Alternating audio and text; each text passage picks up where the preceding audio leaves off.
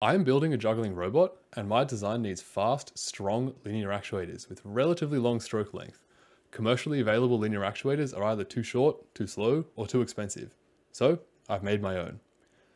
I previously made a video on the linear actuators I was using back then, which were very strong, but they were quite slow, a little wobbly, and kind of loud. However, if you're after a linear actuator that is very strong and you don't mind so much about speed, then I suggest checking out that video. Now, almost a year later, I've found a design that exactly meets my needs. It's super fast, quite stiff, fairly light, and has a pretty decent stroke length. In this video, I want to cover how this new design works, how it's made, how well it performs, as well as some possible issues that I can see with the design. Before we get into the specifics of this design, it's worth looking at what the requirements of the design are. For Jugglebot's linear actuators, they need to be fast, stiff, and precise, as well as having a fairly long stroke length so the Jugglebot has a pretty big range of motion. It would also be kind of nice if these actuators were pretty easy to manufacture, as in they don't need that many parts and they're not that involved to put together. And it would also be preferable if they looked cool, because cool looking things are cooler. I think it's worth making clear that this design did not come out of nowhere, and it has been a work in progress for quite some time. The very first linear actuators that I had for Jugglebot were just made of syringes and were super slow, very clunky. They had a lot of force, but they weren't that great.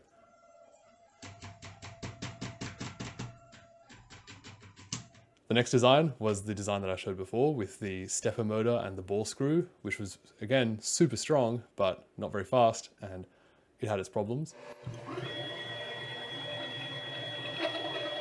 The third iteration is very similar to what I've finally landed on, but it had some pretty big issues with it.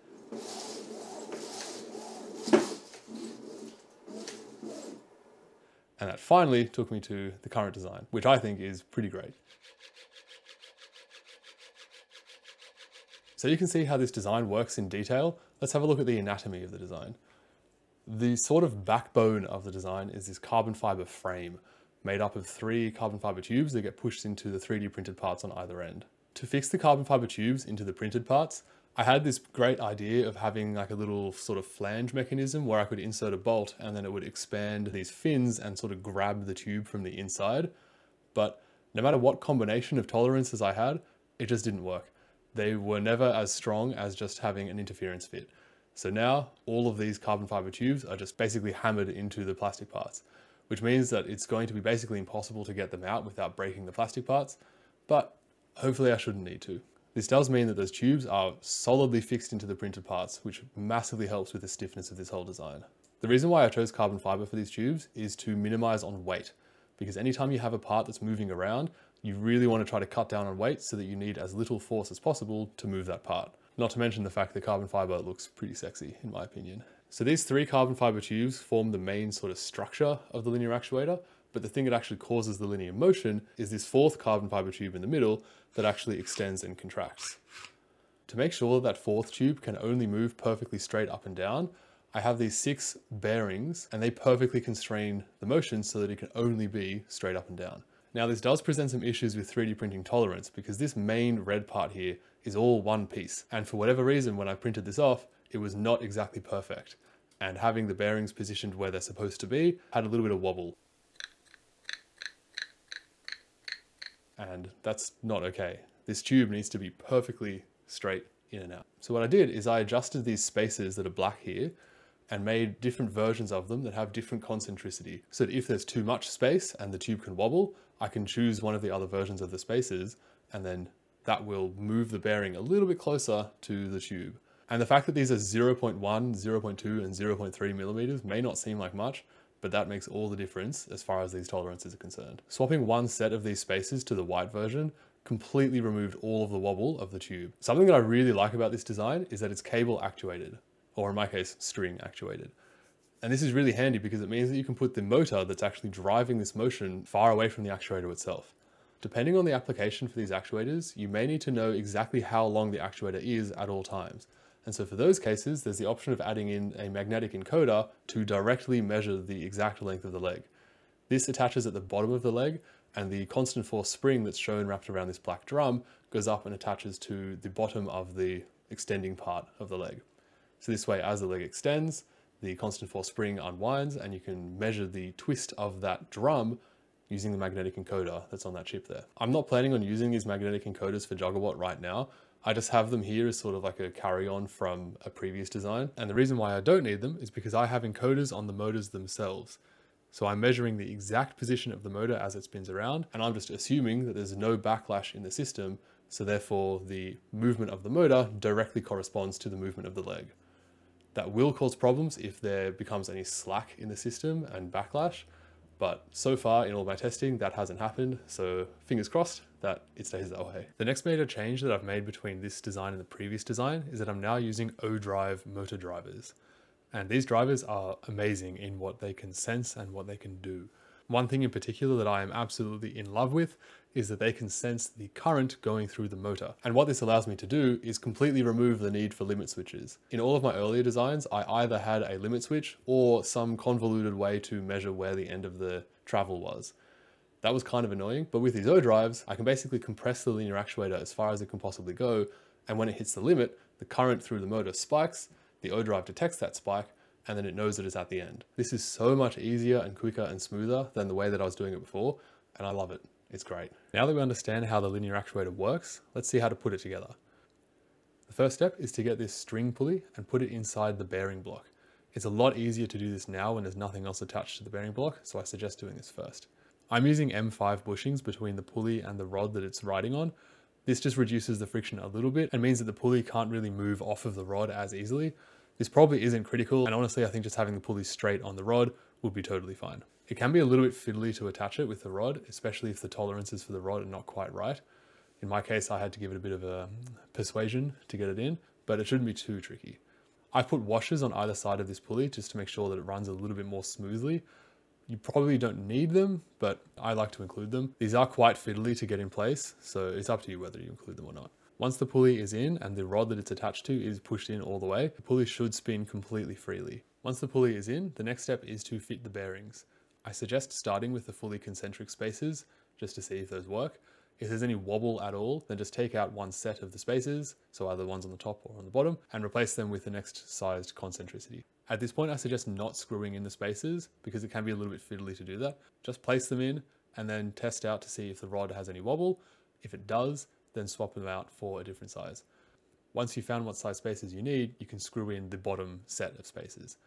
I suggest not screwing in the top half and actually taking them out right now, because the next step involves a lot of hammering, and it's probably not great for the bearings to be hammered on so much. I forgot to do this when I started, but it's a very good idea to measure out exactly how far you need the carbon fiber tubes to be in the pieces before you start hammering them. Otherwise, you've got no idea if they're in the whole way or not. It is very important that the carbon fiber tubes are in the entire way, otherwise the whole thing is going to be sort of skewed. So what I suggest doing is marking out with masking tape exactly the correct lengths. These lengths are 30 millimeters for the upper bearing block part and 12 millimeters for the other end. Once you've marked these out, then you can go hammering away until you hit the end of the masking tape. And then you'll know that the carbon fiber tube is in the entire way. Once all the tubes are attached to the bearing block, the next step is to attach the other end. And this essentially just involves lining it up and hammering it in. It is worth being aware of which direction you have this attached to though. The way that I've designed this is to have the magnetic encoder part on the same side as the empty part of the bearing block. And then if you flip it over, the two sort of wings of the bearing block will be on the same side as the empty side of the other end. The only reason why this matters is because it lines up the holes for the lower end of the inner tube of the actuator. If you're not planning on using the magnetic encoder, then it really doesn't matter which way this piece is oriented. And same as before, just hammer it in until it's in the whole way. Now you can go ahead and attach the bearings back on where we took them out before. And it's a very good idea now to just double check that everything is lining up properly. If everything is correct, then the inner tube should be perfectly centered in the end piece of the actuator. If anything is off by a little bit, you may need to hammer one end of the actuator a little bit more than the others to sort of straighten things up a bit. In my case, this is looking pretty centered, so I'm happy with that. Now that we know that everything is correct, we can fully bolt in the bearings at the top of the actuator. The next step is to attach the lower end piece of the main rod. I suggest screwing in the bolt a little bit here before you place it in, just because it's a little bit fiddly to do it once it's already in place. So just screw this in a couple of turns just to like hold it in place. Then it should just be a matter of press fitting that piece onto the end of the rod. It's a good idea now to line everything up so that the hole for the string for this piece is in line with where the string will be coming down from the pulley, because when we put the next piece on, everything sort of has to be lined up correctly, otherwise the strings are going to get twisted around. And the next piece is the top part of the main rod. Same as before, I suggest screwing in the bolt just a couple of turns to hold it in place. And then for my application, I need a magnet in the end of the linear actuator. So I'm going to place that in now with just a couple dabs of super glue to make sure it doesn't go anywhere. And now this piece is ready to attach onto the end of the tube. It's worth making sure here that the holes are lined up so that the string doesn't get twisted around when the actuator is in motion. We're almost done with the actuator now, and the next step is to cut the PTFE tubes that are going to guide the string. So just measure them out and cut them to the lengths that you need, in my case 55 and 60 centimeters. And it's a pretty good idea to chamfer the end of one of these tubes just to make it a little bit easier to push into one of the spots. I've heard that this can be done fairly easily with a pencil sharpener, but I don't have any pencil sharpeners, so I'm just doing it with a box cutter, and that worked relatively well. Now we take that chamfered end of the PTFE tube and press it into the sort of tunnel part of the bearing block. This is the slot that has like a longer hole in it. And you should be able to push it through until you can see it at the very end. It's a little bit hard to show this on camera, but hopefully you can see it there. Now we can do the same thing on the other side where the pulley is. Just attach the PTFE connector and press in the tube. Again, you should be able to see it on the other side of the hole. Now, as for the line that's driving this motion, I'm using this Kevlar line that's used for kites, and this seems to be working pretty well for me so far. So just cut out two lengths that are longer than you need them to be because it's very annoying to have to refit them again. I think I cut my lengths to like a bit over 1 meter. It is extremely helpful to have a thin wire on hand with a little hook bent into the end. It would be significantly more difficult to route the string through this mechanism without this wire. It doesn't matter which string you route first. I'm starting with the one that wraps around the pulley. And as it happens, I didn't actually need the routing wire for this step. I could just press it through and then collect it at the end with my pliers. It is extremely important here to make sure that when you route the string, it goes around the pulley, not up and over it. This might seem super obvious, but one time when I broke one of the strings and I rerouted it, I forgot to do this, and I was very surprised by what happened. And realized that I didn't put the string around the pulley. It was just cutting into the filament. How nuts is that? It's fully cut into it. Once the string has been wrapped over the pulley, you need to pull it back down through the bearing block and then finally through the hole of the end piece where it's wrapped around that bolt 1 or 2 times, and then you can do the bolt up nice and tight and it will completely clamp the string so it can't pull out. It's a good idea to test it at this point and make sure that if you pull the string, then the leg should extend. And now we can route the second string. This one I have found is pretty much impossible to do without this routing wire, and I suggest feeding it through from the end first and then back to the start. You can then form a little loop in the string and then pull the string back through with the wire. When I was doing this, the string actually slipped off the end of the wire at the very end, but thankfully there was just enough through for me to grab it with the pliers. And then in the same way as the other piece, you just need to get the string through the little hole at the end piece, wrap it around the bolt 1 or 2 times, do the bolt up, and then you're good to go. And that's it, the actuator is done. It's a good idea to test everything before you hook it up to a motor, so just pull each string in turn and make sure that one of them compresses the actuator and the other one extends it. And if everything's been done correctly, then they should pull through with relatively low resistance. Now that we've built the linear actuator, let's see what it can do. The first test that I find the most interesting is a speed test. What I did for this is I got the leg to extend completely and then contract completely, and do that a couple of times at 1 speed. And then after it's gone through a couple of cycles, increase the speed a little bit. And then I'll know what speed it can handle by something failing. The results from this test I find to be super promising because it can cover its full stroke length, which is just over 260 millimeters, in 1/10 of a second, giving the leg an average speed of 2.6 meters per second. This is so much faster than the previous designs that I had, and I am just blown away by these results. The next test that I did was to see what sort of endurance it's got. And what I did for this is I ran it for 2,000 cycles at a pretty decent speed, and I saw no issues at all. It was just going happy as Larry with no issues. Maybe something would come up after like 10,000 or 20,000 cycles, but nothing really happened after 2,000, which, as far as I'm concerned, is pretty good. Now, despite all of these pros, there are 2 possible issues that I can see with this design. One is that one of the strings is clamped between one of the pulleys and the main carbon fiber tube. This doesn't seem to be causing issues, but I don't really like that it's doing that. However, it's not really that easy to fix. Space is at a premium in that region of the linear actuator, and I can't see an easy way to get rid of this issue. I'm going to keep monitoring this spot on the linear actuator, and if anything comes up, then I'll have to redesign where that string gets routed. But for now, it seems to be okay. The second possible issue is that these PTFE tubes that I've got can buckle a little bit. I don't think that these tubes are designed for this sort of application. And if there's a high enough force going through the string, then these tubes can collapse a little bit, which shrinks the length of the string's path and means that the string will be a little bit loose. And if the string is loose, then there's backlash in the system, and then I won't know exactly how long the linear actuator is at any given time. So that's really not ideal. Thankfully, this only seems to be happening when something goes wrong and the motor just like jams the leg too long or too short.